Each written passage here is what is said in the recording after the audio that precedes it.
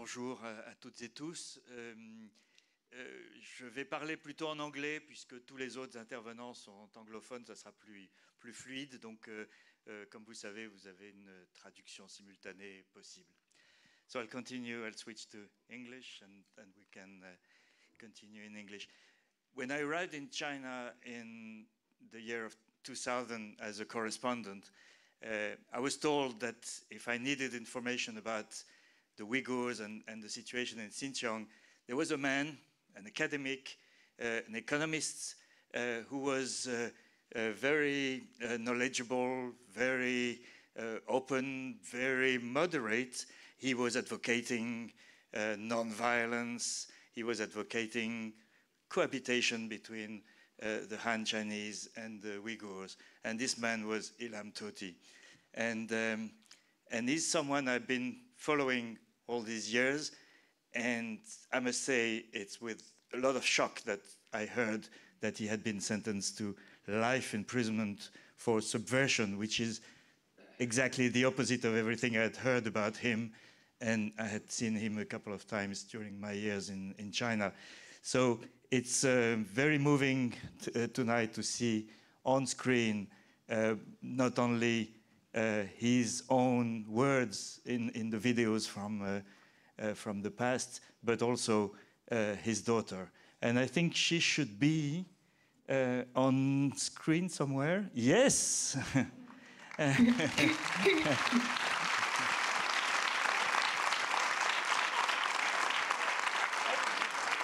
Hello, Joar.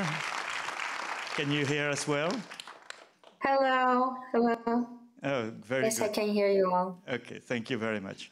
So I'm very happy and honored to have you in front of me, if I could say so, on screen, as I had heard about your father so much, almost more than 20 years ago. And I'm also very happy and honored to have with us another of the characters of the film, Abdulweli Ayoub, next to me. Welcome.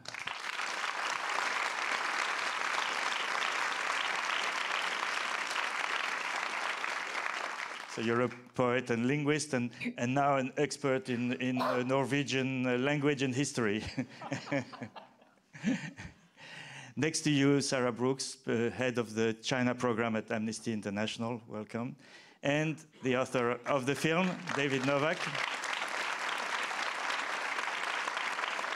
Congratulations for quite a remarkable insight into this huge but totally undercovered problem of the fate of the Uyghurs in the past few years and the camps and the persecution of these people. I mean, when you look at the film, and I must say, this is part of my work to be concentrated on the issues around China. And when I looked at the film, I realized how much I didn't know and how much is being hidden or undercovered or unknown from us. But I'll start with you, Johar, maybe. The last words we saw on the screen was that the whereabouts of your father were unknown. Is it still the case? And when was the last time you had indirect news from him from prison? The very last time anyone has had a word of my father and had met with my father was 2017. And since then, no one was able to visit him nor speak with him. And sorry, I'm hearing myself feedback, getting distracted. A few weeks ago, the Chinese police visited my home in Beijing and interrogated my family and said that Jawhar Ilham should stop because he worked for her father, and that she should stop telling people that he cannot be visited, which it's the fact. The police, the Chinese state security, informed my family that now, if my family would like to visit my father, then they can. However, we do not know if it's the truth, because since the past few years, the Chinese government had always claimed that my father have had the visiting rights, although when my family is there, they don't allow him to be visited. So we're hoping that we can restore a visit this summer, because of the advocacy work that we've been doing. And we hope what the Chinese government told us recently was true, and that he's alive. That's my biggest hope at the moment. And but yeah, since 2017, no one had heard a word of my one had visited my father. For a very long time, we didn't know if he was alive, but we do hope to find out this summer.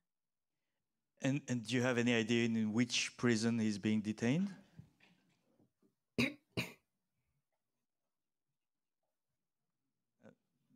Did you hear me? Oh, it seems to be frozen. When my father was put in prison, he was put in. Yes, yes. Can you hear me? Yes, go ahead. Okay. When my father was first put in prison, he was put in Urumqi #1 prison, the Urumqi first prison. We do not know if he has been transferred. We do not know if he has been put in a re-education center or another prison or in forced labor. We do not know.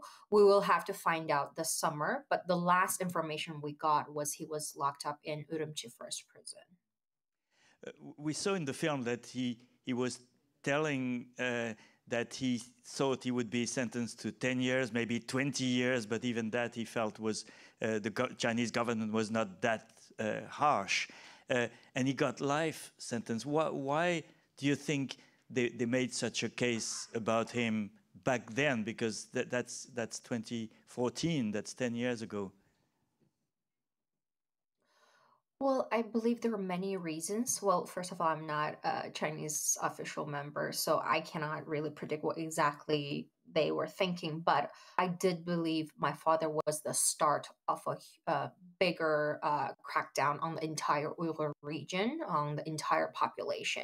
It was a start, and it was a warning sign, I believe. And many Uyghurs left China because of seeing that sign. And when a peaceful scholar like my father was put in prison, even though he had said nothing wrong, committed no crime, he was put in prison. And many scholars leaving, even one of the characters in the film as well, Tahir Hamud, he left China because he saw my father, a scholar like him, peaceful scholar like him, was put in prison. So we also as you know, that the new chairman, chairman of China, current chairman of China, came in power just, very shortly before my father put in prison. So I believe it was a sign of a systematic change of China in a political way, and they were changing their entire political approach and their tools over how they would like to proceed in the Uyghur region, which is striking hard and gain full control of the entire region, and eliminate any individuals or groups that have any possibility of having different opinions or could possibly challenge the authorities' power. So, and my father was a symbolic, easy target because he was really waking the Uyghur young generation up and making Uyghurs want to learn about their history, their people even more, and want to be able to help the development of the Uyghur homeland. And my father was not only waking up the Uyghur people, but also he was welcomed internationally. He was, as you know, you just mentioned that you have learned about my father's work since many years ago, and so are many scholars around the world. Many nonprofit organizations, NGOs, and government officials have learned the existence of Ilham Tohti and have really agreed with his approach. And that was so threatening for the Chinese government, because the Chinese government does not want to solve problems or have peace. They only want full control and full assimilation of the Uyghur nation, of the Uyghur population. On a personal level, we heard you say in the film that you wanted to have a normal life and as a normal girl, and that you felt you had to enter politics, as you said. How do you cope with that? What do you see today as your mission?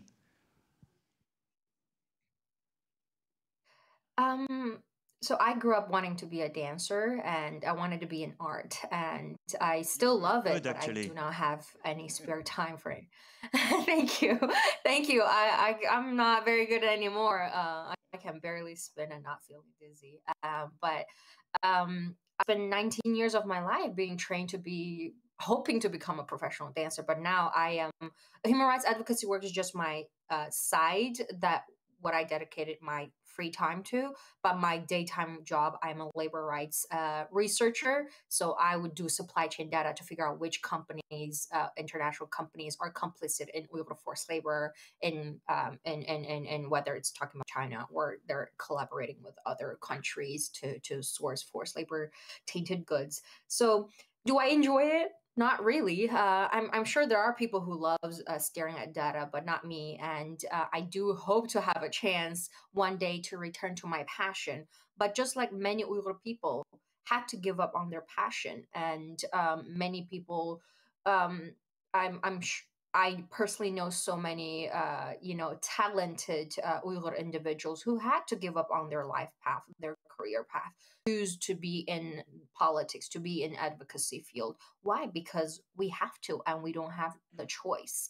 And the Chinese government had us two paths, which is turn our blind eye, pretend like nothing happened, and go on with our lives and forget about the sufferings of our people or our family members. Or we have to give up our passion, our normal lives, and the family bonding time with our loved ones that are with us, but instead spending all the free time or all the time just to focus on, advocating for the disappeared friends, families, or people who you have probably never met, but we share the bond as we're all Uyghur people, we're all Turks. So we did not make this choice. The Chinese government forced to make us to have this choice. And I do hope one day, the more help we get from international communities, the faster we can end this atrocity, and the faster Uyghur people can gain back, go back to their passion. And Uyghur people inside the Uyghur region, whether they're medical doctors or soccer players or singers, who have been forced to leave their passion and now is working in forced labor factories. Hopefully, we can all go back to our loved passions, and we can go back to our normal lives. Thank you. We'll come back to the labor issues later in the debate. David, I want to come to you, and what is striking in the film is how people dare to speak, despite the fact that there is a lot of pressure for those who have family there. I mean, Joar just mentioned that police went to her family and complained about her. So was that one of the big issues about making this film, is the security and the possibility for people to speak openly about their history? Yes, thank you for that question. And before I answer, thank you everybody for being here. It really warms all of us filmmakers here at the festival to see full audiences. So thank you. Yeah, I mean, yes and no. Yes, in that the number of people who feel comfortable in the diaspora to speak about their experiences and their family experiences is very limited, because there are many more Uyghurs who are afraid to talk, and Kazakhs as well. This applies to many ethnic Kazakhs as well, and some other Turkic ethnic groups in the Uyghur region. And so to that extent, there's a small chorus of people who are willing to speak out. I'm not the only journalist or filmmaker who has reached those people. You can see some of the people in the film in other media as well.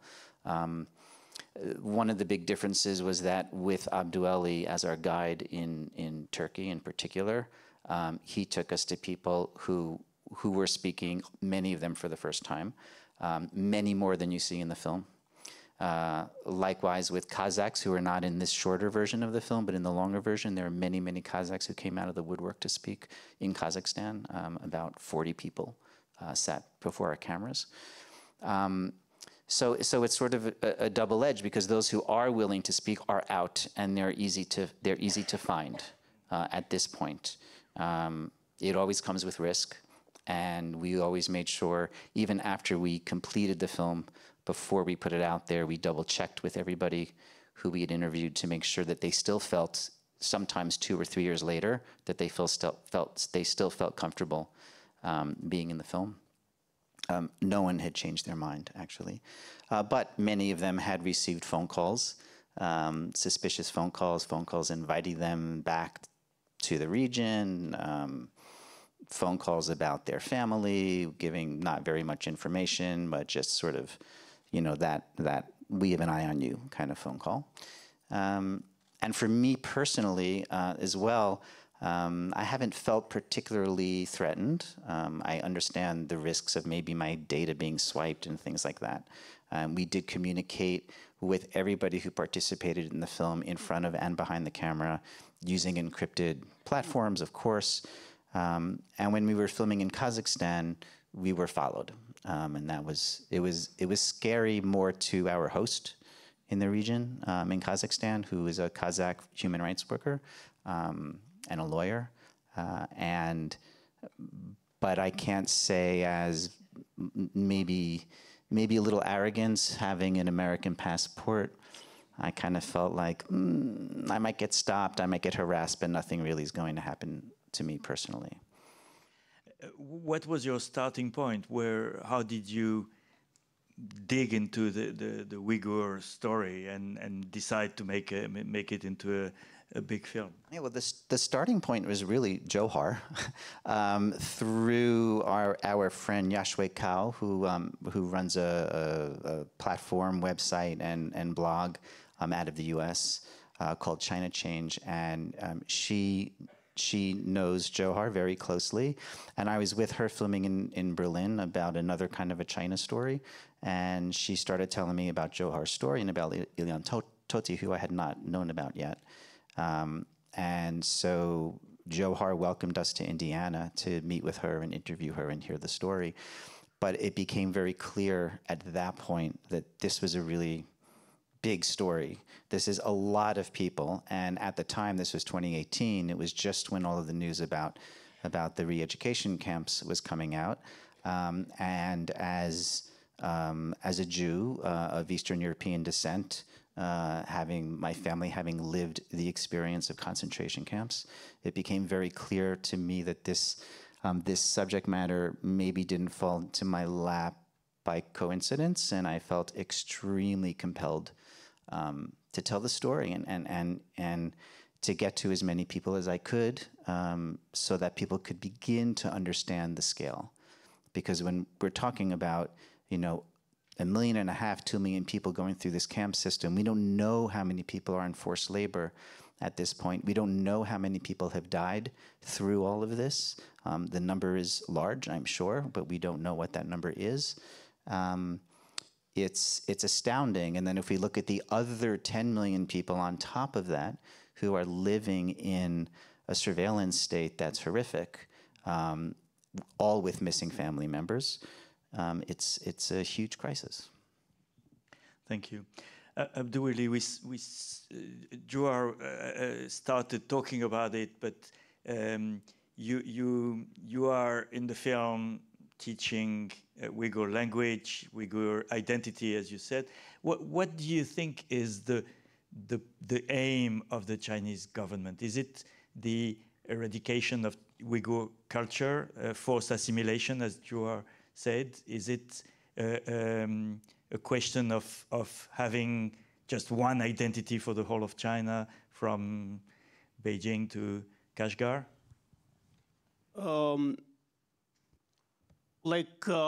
It's both.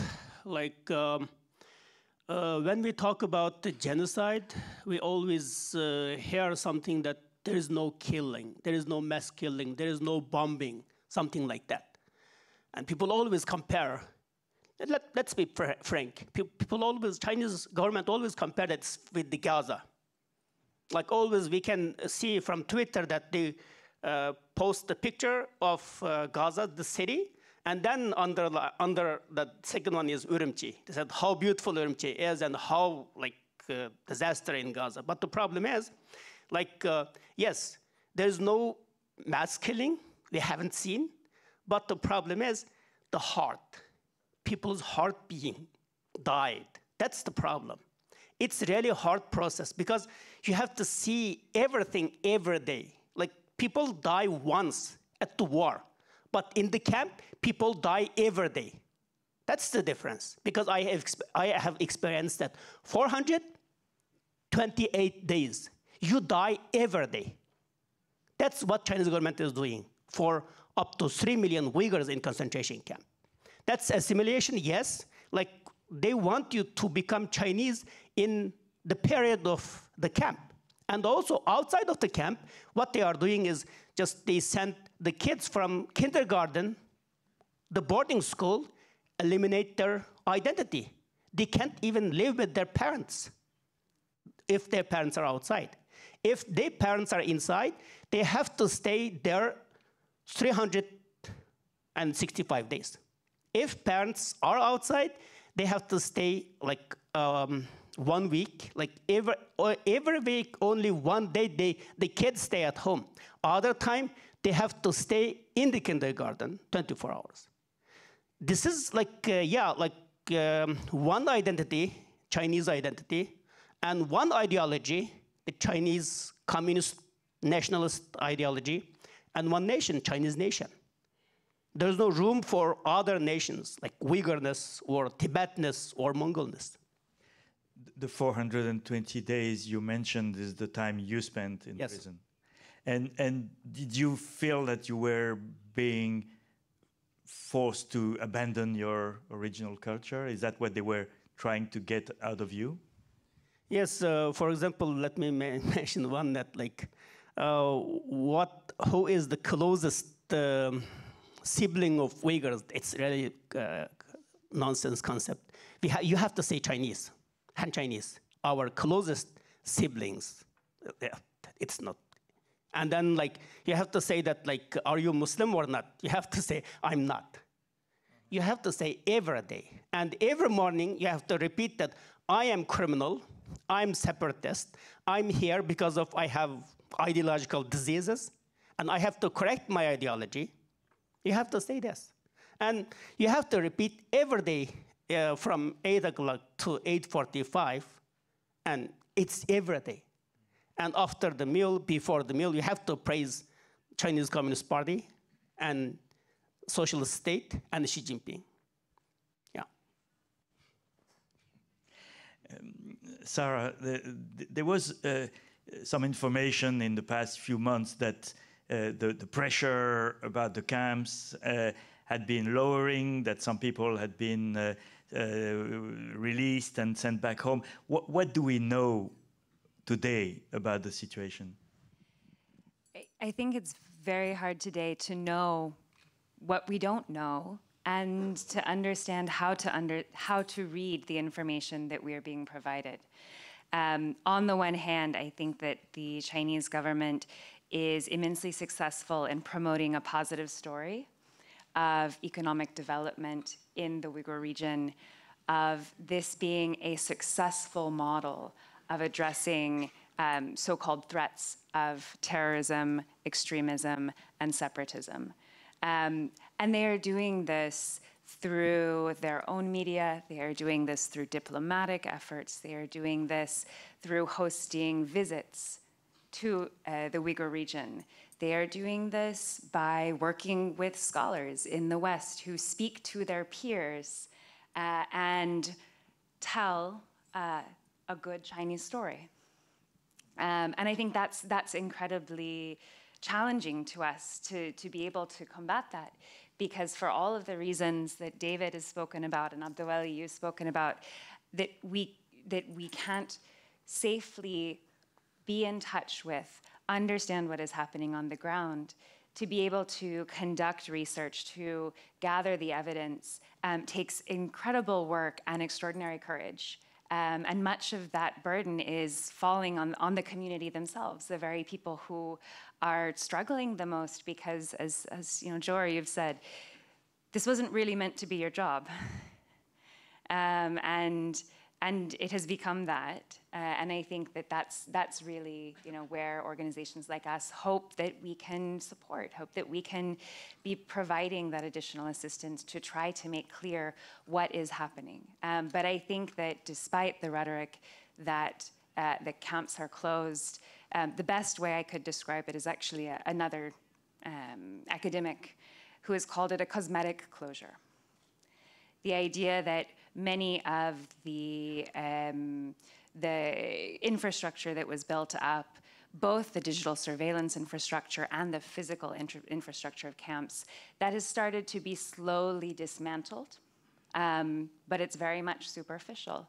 And the ability of people to travel, to continue to be in touch with their families, to understand what is happening with their communities back at home, that hasn't improved. That hasn't changed, and indeed what we're seeing is, on the one hand, accounts of people being not in internment camps, but all of a sudden in jail, sentenced to 12 or 16 or 20 years with a closed trial, with very little access to lawyer or family, and on charges which are entirely unclear, while at the same time, across the country, the Chinese government is rolling back efforts to build in transparency about their judicial system. So we really find ourselves, I think, in a bit of a cat-and-mouse game, and where the best information we can have comes for many people and their families at an incredibly high cost. One of the most puzzling aspects is the fact that the international community is not really reacting to the scale of what's happening. And not only that, but we have this weird situation where the most Muslim countries, for example, vote with China at the UN Human Rights Council and support China on the Uyghur question. There is this battle every time about resolutions, and the West comes with 34 countries, and then China comes with 46, and how do you explain that success of China of getting protection? I think it's important to consider both sides of the coin. So on the question of the success of China, I think that there is a lot, frankly, that the Chinese diplomatic efforts have been able to do, because their interest in ensuring that the international human rights system or international media or human rights experts don't scrutinize their behaviors and practices domestically is precisely the same interest of many governments that are actively engaged in human rights violations, not least of which I think some that have been raised earlier in this discussion. So I think there's a bit of a you scratch my back, I'll scratch yours scenario going on. In other cases, I think we also have to be honest that for governments that are looking at trade relations, that are looking at how they can develop and compete, that are looking at Chinese political and economic backing that comes effectively with, no strings attached, that can be very hard to say no to.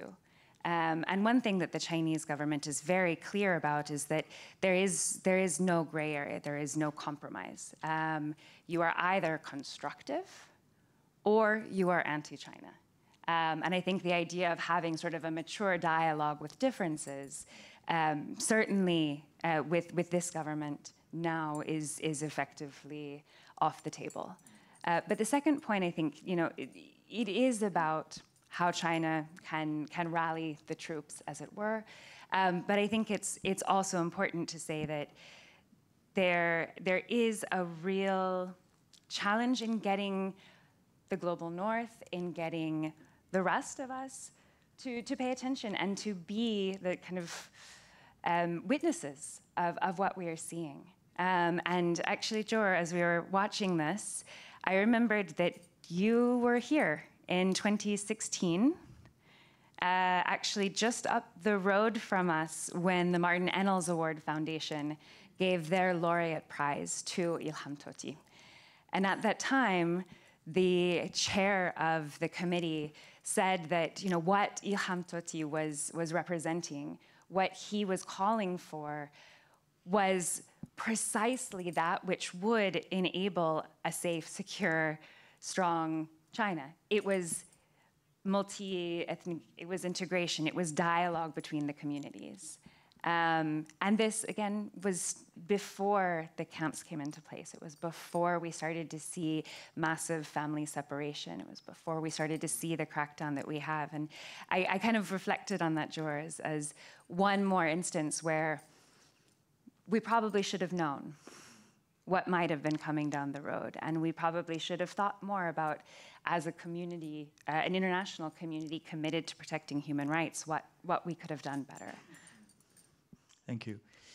Joar, I'm coming back to you. You mentioned you were working in labor issues, and forced labor is one of the issues dealing with the Xinjiang situation.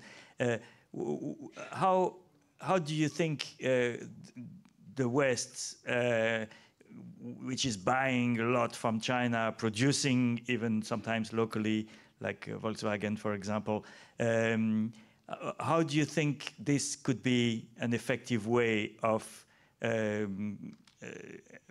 weighing on the situation in Xinjiang?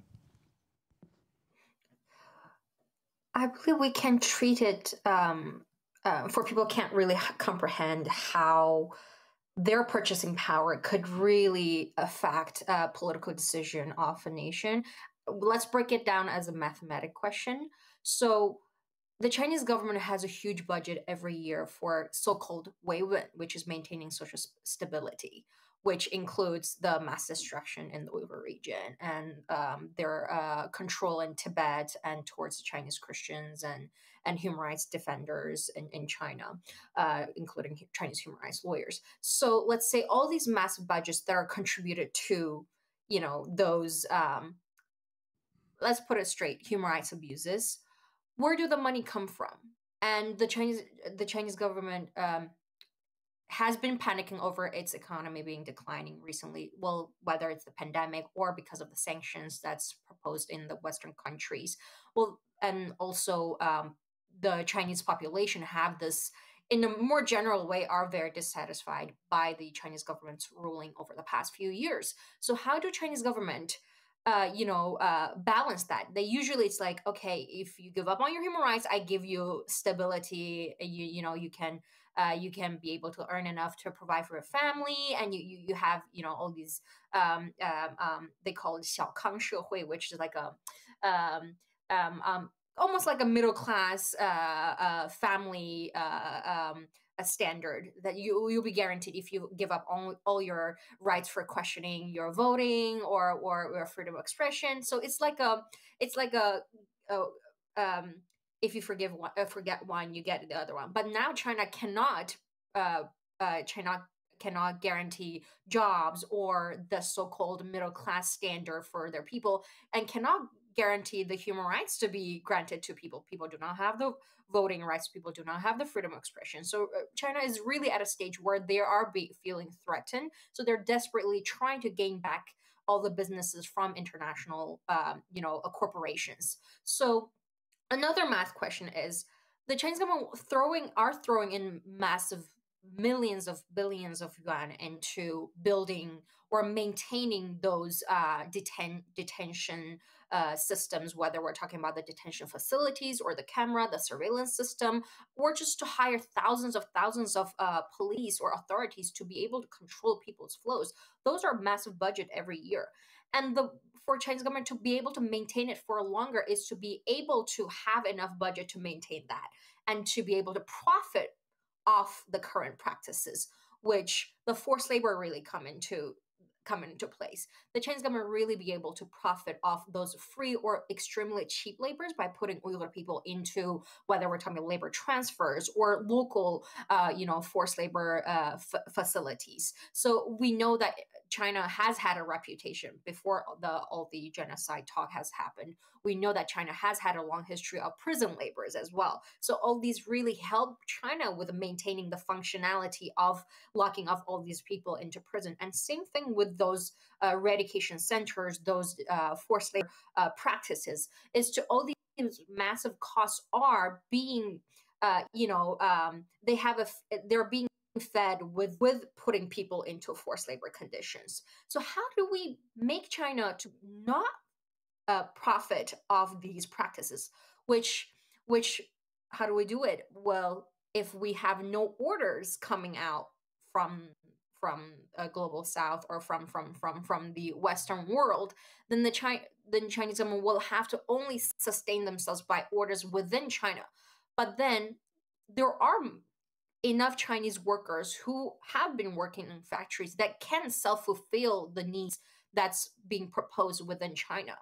And the Uyghur people are only being brought in to work on the extra orders that could be coming in from the international corporations. So if international corporations no longer, if they exit the Uyghur region at every level of their supply chains, if there's no orders, if there's no needs, then slowly the Chinese government will have to, it will cost them more to having to maintain all these millions of people into those detention facilities, or to maintain the facilities from running. So slowly the Chinese government will have to, a simple math question, will have to let go of those people who are being locked up, because China is in a problem of having to provide jobs for all the Chinese people. I'm not talking about the Uyghurs, all the Chinese people who are jobless and who are willing to work in factories and being provided, health insurance and normal wages. But Uyghur people are the ones who have to be forced to be removed out of their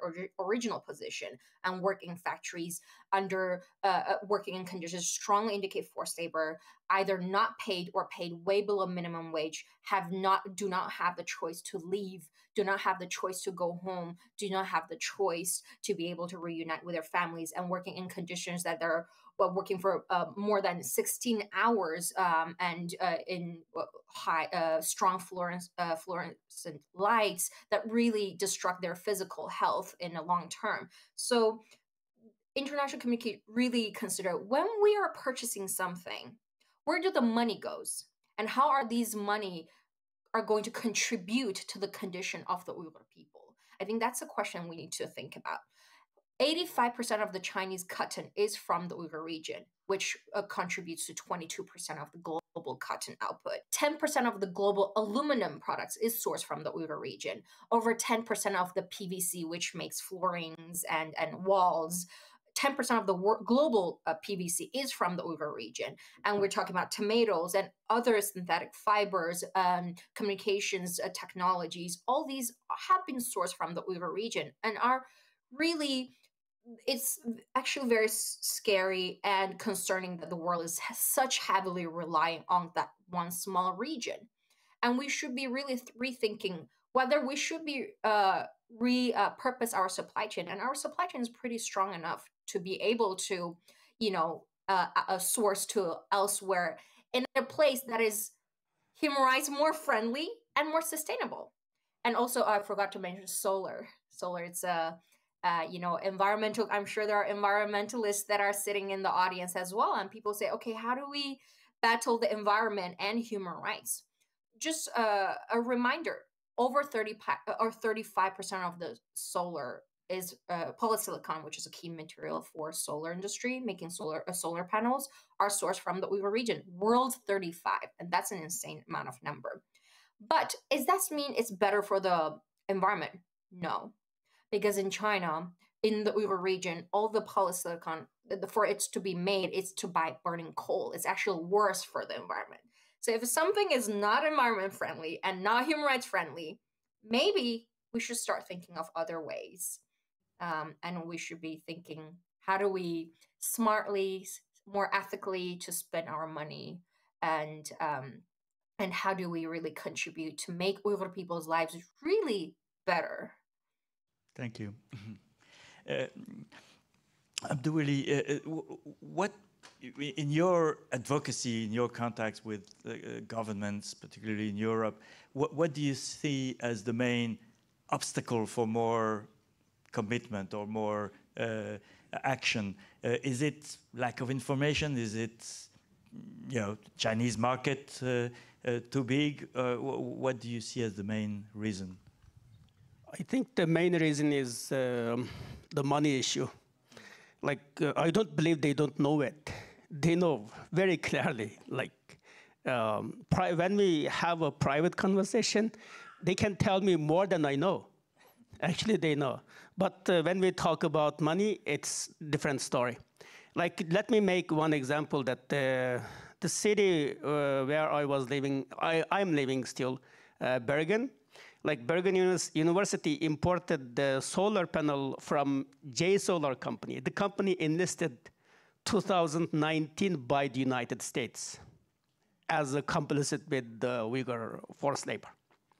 And 2022, still, Norwegian, like the Bergen University imported the solar panel, and they signed a 10 years contract. This is the first. And second, like I have an office in Bergen Public Library, and Bergen Public Library, they installed Hikvision camera. It is the camera installed the concentration camp. Like, even I'm working so hard, like the city I'm living, they installed those cameras. The reason is it's cheap. That's the reason. The main reason is this. I don't believe they don't know it. After, like, I talked to the media, but the camera is still there. Not only in Bergen. Norway public library system, they installed Hikvision everywhere. It's the money issue. Like, yeah, we are talking, but the guys are talking behind.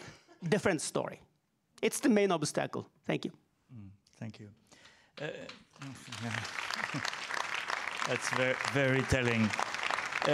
Sarah, we're also trying to find solutions. What would you recommend also as individuals, as citizens, as consumers, as voters, to do to change anything in this gloomy situation? I think we might need more than our remaining few minutes to answer that question fully. But I wanted to say a few things. I mean, to Abdulwali, your point, the information is there. And truly, there are individuals in this room, there are people sitting in offices across the city who have done an incredible job of accepting information, of documenting abuses, of trying to engage with the Chinese government to get answers. And I think, you know, whether that's people in civil society organizations, in a very small handful of businesses, in the United Nations institutions, I think that they have done an incredible job of trying to give us enough that we should be able to act, that we should not need to find excuses or to say, well, but maybe it's not right just yet, or maybe we need to think about this another way. And so, you know, if we look at last year, the publication, well, 2 years ago now, the publication by the Office of the High Commissioner of an assessment report on the human rights situation in Xinjiang, that document, many people wished could have been much more than it was, but for those of us who have worked with the UN, who know what it is capable of, it had incredible potential, and it told us exactly what we needed to know, which is that on the basis of information that the UN had collected, they deemed it likely that the Chinese government was committing international crimes, including crimes against humanity. The challenge has become, I think, whether it is political expediency or economic pressure, that taking action on that at the level of member states of the UN has become an almost insurmountable challenge. Does that necessarily, in the very immediate term, mean that if there was a resolution in the Human Rights Council tomorrow, we would see a change for Uyghurs on the ground? I don't think so. But I think it shows us that it is possible to speak truth to the powers, to the Chinese government. It is possible to hold them accountable in the same way that this system should be able to hold anyone accountable. And it shows the communities and the family members and people who set aside human rights. This is purely about a humanitarian. Do you know where your mother or sister or daughter is? It tells them that their lives, that what they are fighting for and what they've given up to do so is being seen. And I think that has an incredible power. So for each of us, we can sign petitions, we can speak up, we can ask our elected leaders to push our governments to make this a priority, to ensure that their discussions with China are not carried by the economic discussions of the day, but that very much keep human rights and individuals in China and in our societies here, like Abdulwali, like the communities you guys were working with in Turkey, that keep them and their rights really at the center. Thank you. Before turning to your questions, just a last word, David, is what's going to be the life of your film? Where are you going to show it? How can it influence and you know, go in the direction that we've been? Part of this is an answer to your previous question, something that Sarah didn't hit yet. What can people do? One thing people can do is spread the word about this film and get people to go to our website and to be on our mailing list so that we're going to be organizing screenings everywhere we can get an audience. And so if you have friends, not just here in Geneva, but elsewhere in the world, people who you think might be advocates, people who would be interested in learning about this, then we can increase the number of people out there in the world who are witnessing. And I think that's the most important thing. That's what the film is about. There's no white Western voices in this film. This is a film of witnessing. And that was very important to us. And I think that's its greatest strength. So that's one thing people can do. Of course, along with that is start to really watch your shopping. There's all kinds of apps that you can drop onto your browsers if you're shopping online that are going to tell you if a site you have gone to likely is sourcing goods from forced labor. I'm not going to say which brands are there and which brands are not there, but I'm sure, I'm looking at you, Johar, and laughing. I'm sure Johar would be happy to. But you can find this out very, very easily. It was something else we didn't want to put in the film. We wanted to put in more, you know, the personal stories and have you witness, but all of this detailed information and the history of the region and what's actually been going on, you can find all of this out online very, very easily. It's all out there. Thank you. So, questions? I can. There are microphones. Okay, here. The filmmaker of the film Photophobia just went by accident. He went to Ukraine to do something different, and he ended up having to go in underground to protect himself from the bombing. And because he lived with the people in the metro for a few days, he became friends, ended up making the film, and says that he became an activist. And it makes me think about how everybody can become an activist.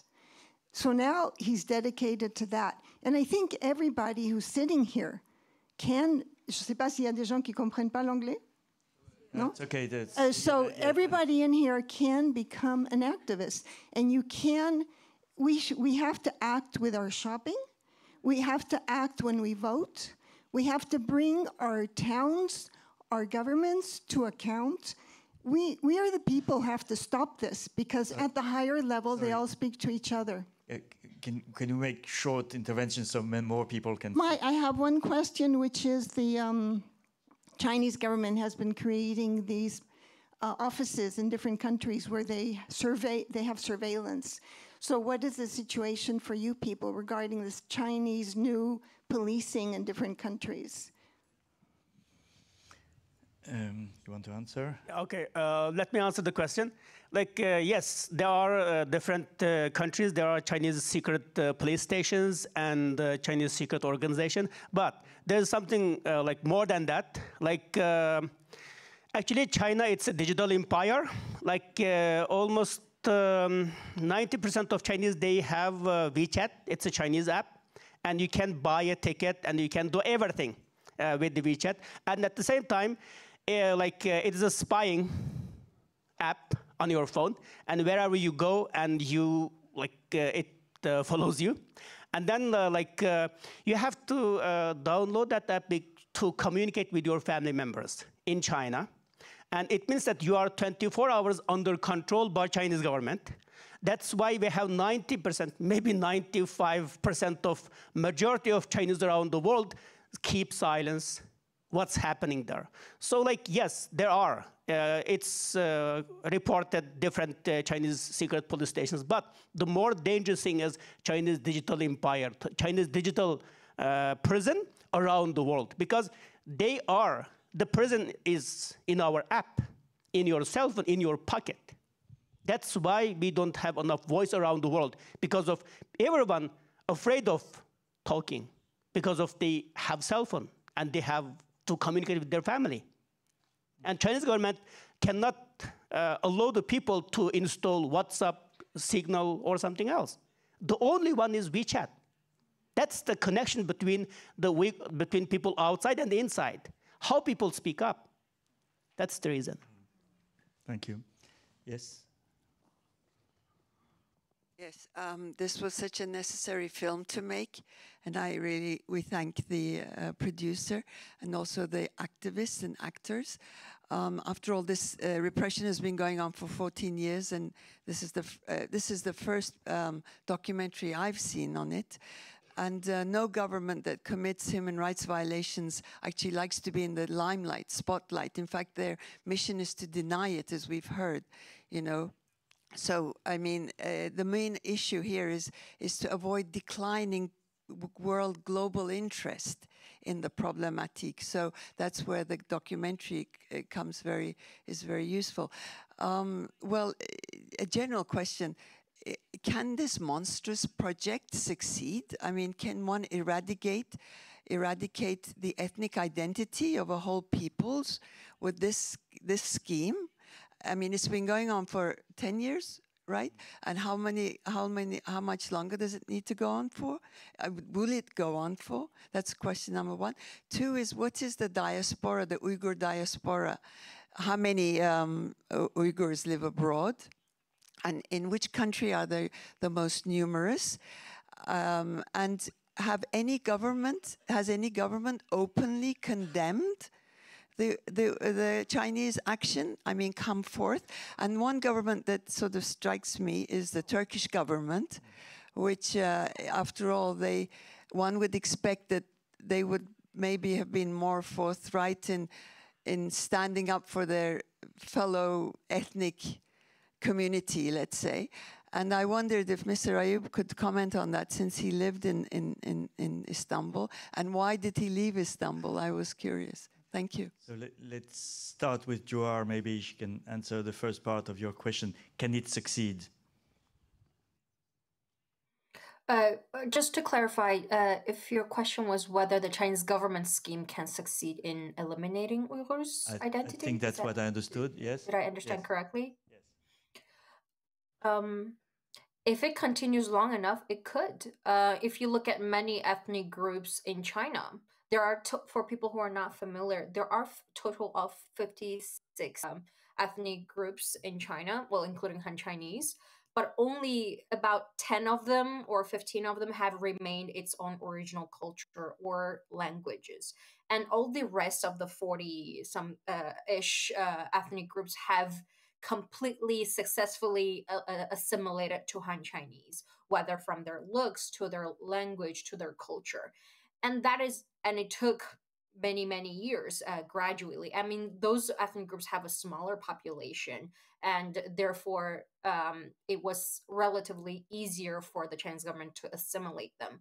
And a lot of those groups were not religious groups, but like for groups like Tibetans and Uyghurs and Kazakhs and Kyrgyz, we are religious groups that have unique culture and language. We have been fighting hard to preserve it. However, with this such systemic efforts in removing our identity, it could work, and we could eventually ended up becoming sadly, like Inner Mongolians. In Mongolia, Mongolians used to be have a pretty predominant history, predominant space in the history. But Inner Mongolians that you see, many of them who have lost their culture and language, and eventually Uyghur people and Tibetans and Kazakhs and Kyrgyz, we could be next, and if this continues long enough. But we could prevent this if we can stop the Chinese government from continuing its crackdown on Uyghurs. And also, Uyghurs overseas are trying everything they can to preserve culture and language. I have to admit, embarrassingly admit that I did not speak my mother tongue before coming to the US because I was born and raised in Beijing and I wasn't allowed to study it at school. I learned mother tongue at Indiana University, in an American university. I took classes and I learned. So now I know how to speak, I know how to read and write, and I can understand, although not like in an academic way. But Uyghurs like me, we're trying everything we can to maintain our culture. I fasted and observed Ramadan for the first time in my life after coming to the US. My first year, that was my first time stepping into a mosque, my first time touching a Quran, and I have been doing that every single year now, nonstop, which I didn't get the opportunity when I was in China. And yeah, Uyghurs like me are fighting for our preserving our rights, for practicing our religion and maintaining our culture in every way we can. And I hope you can join us. Some countries, they have the museum for Tibetans or memorial temple for this group or that group, but we haven't had one for Uyghurs yet. But with your help, maybe we can build. The next one could be in Geneva, the other one could be in Berlin, and the other one could be in Paris. And if we can slowly have more and more around the world, to make people remember Uyghurs are unique individuals. We're beautiful people that love our culture and love being who we are. And I hope you can join us with this. And also, can I just get back to earlier when someone asked about what we can do? Yeah, you could talk, if you're from a university, you could talk to your university and ask to add the Uyghur subject to the curriculum, to the syllabus.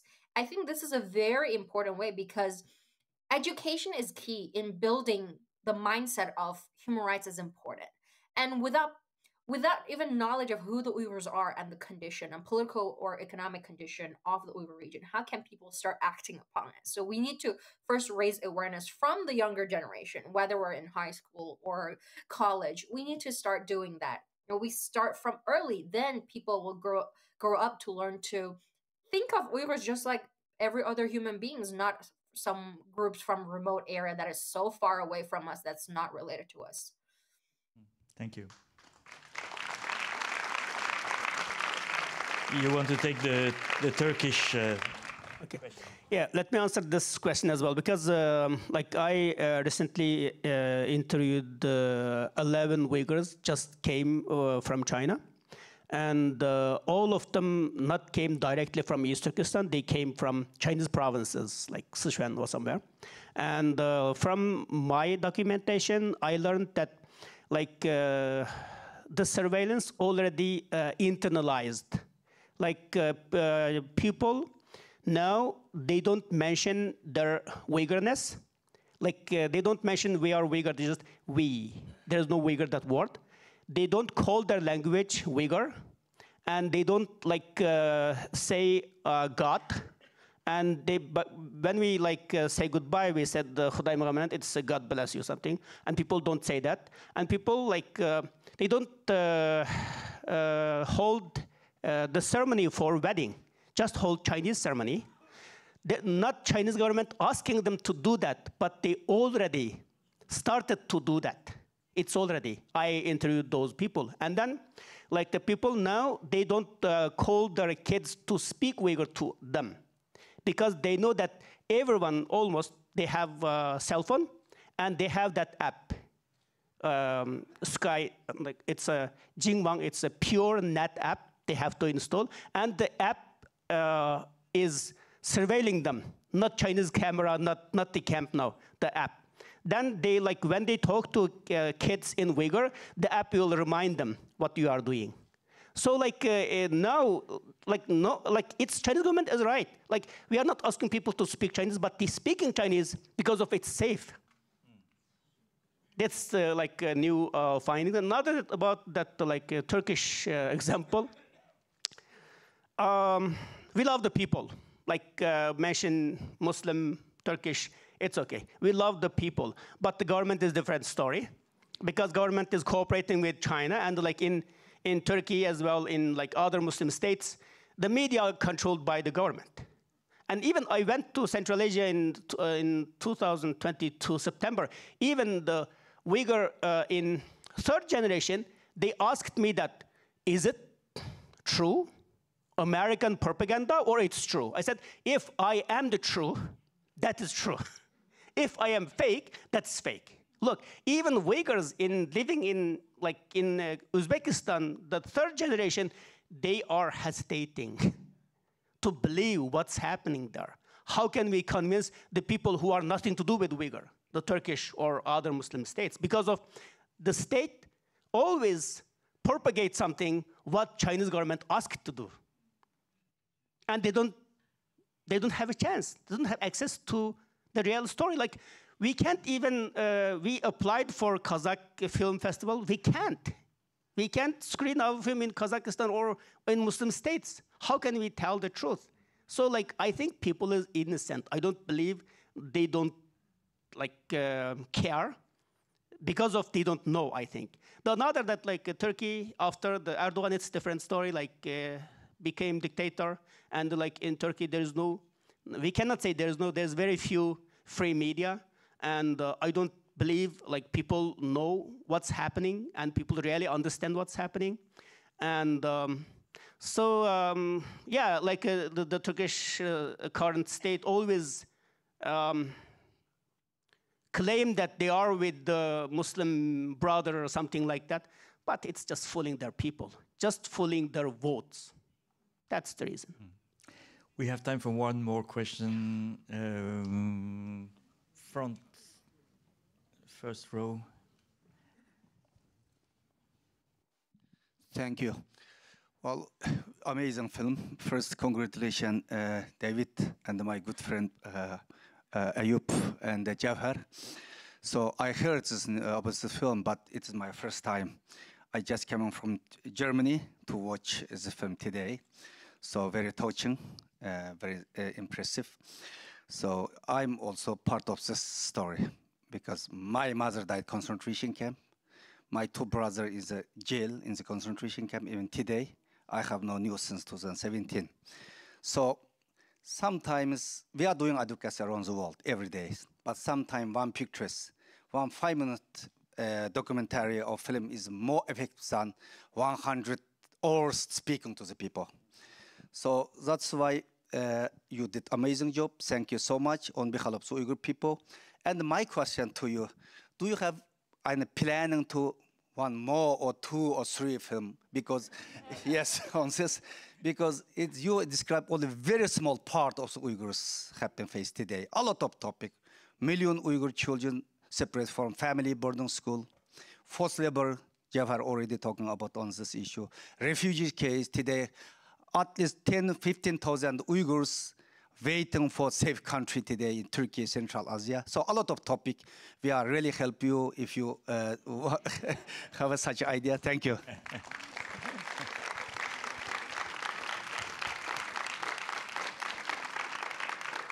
So it's good. I'll meet you back there afterwards, yes?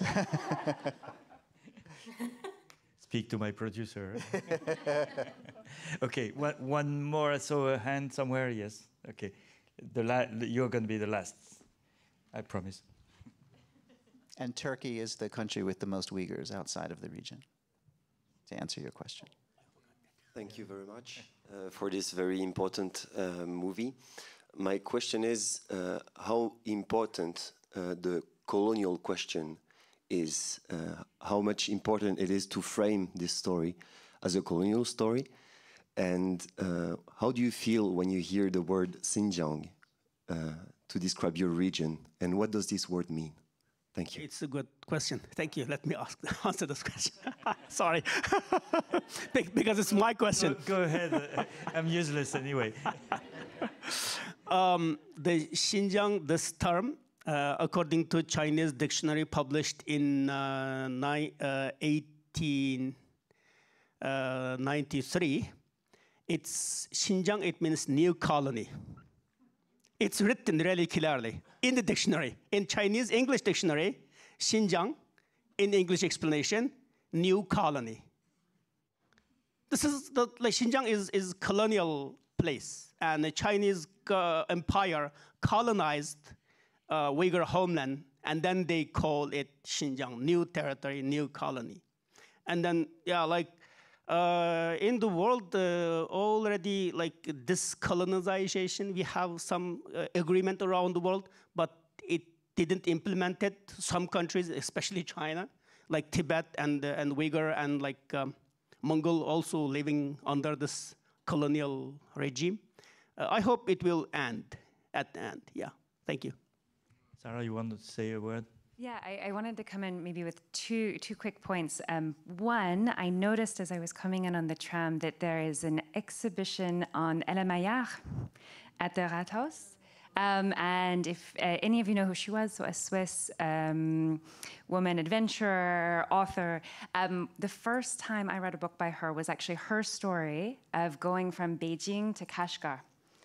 And I would really recommend you read it because it shows how up until as late as the 20s, 30s, this was not China in the way that we understand it. And I think it's a really important historical reminder of that.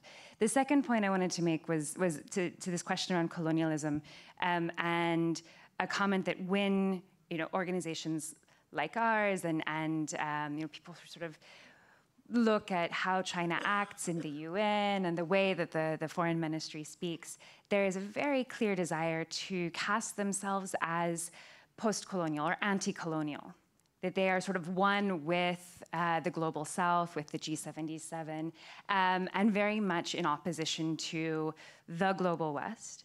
This is increasingly apparent in their laws and regulations, not just in their rhetoric. But I think it's incredibly important to remember that is a very carefully crafted narrative.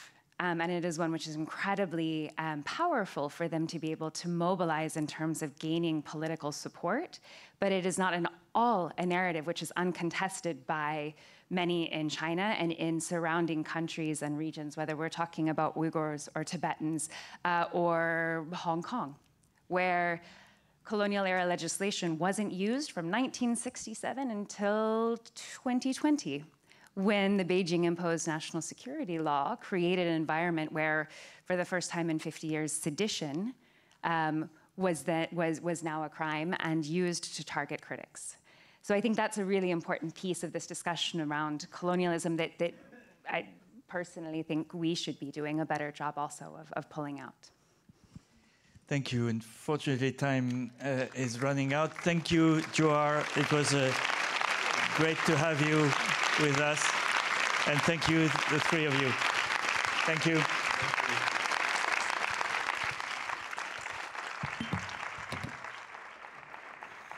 Ramadan Mubarak, everyone.